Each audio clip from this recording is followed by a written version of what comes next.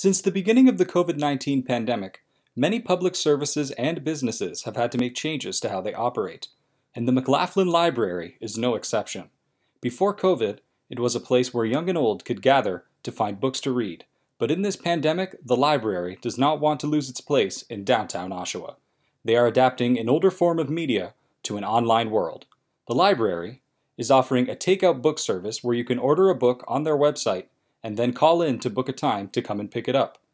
They are also helping their senior members in isolation by calling them and asking them how they are doing.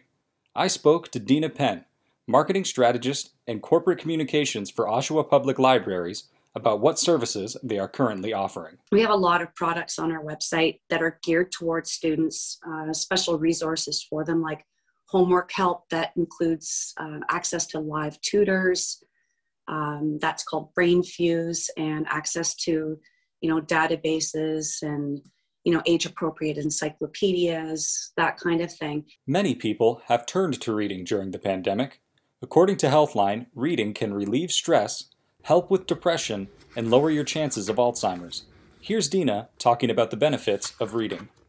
It distracts us, it helps us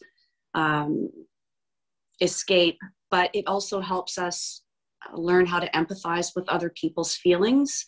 For more information on the library's programs, visit oshawalibrary.on.ca. For Downtown Oshawa News, I'm Diego Pizarro.